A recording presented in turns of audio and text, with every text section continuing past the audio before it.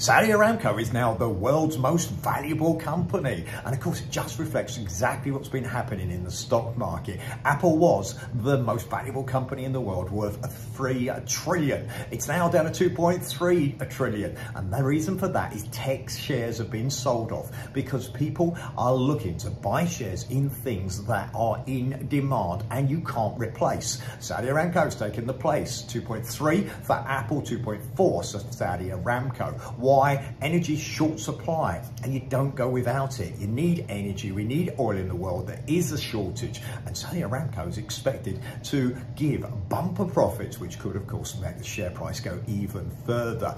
Apple, on the other hand, you might not renew your iPhone as often as you did previously if times are tougher. So what the market is saying, that if a company produces goods that people are less likely to do as often, that company's profits are going to fall, and that's what's hit Apple. Apple, of course, got a whole series of new products that are coming out very, very shortly. Will those shares recover? Well, yes, they will recover. So right now, you're going to see energy continue to go. There's no sign at the moment of energy falling off, and the actual price of oil will continue to be as it is. So Saudi Aramco can be super profitable. But once we get through the tighter times, the times where we have this supply chain issue, perhaps from China, we have the war in Ukraine with Russia. Once these things start to go away, inflation starts to go away, interest rates are not risen as much as perhaps people expect, then of course, all of a sudden, once you get past that, then the companies that recover the quickest and make the biggest returns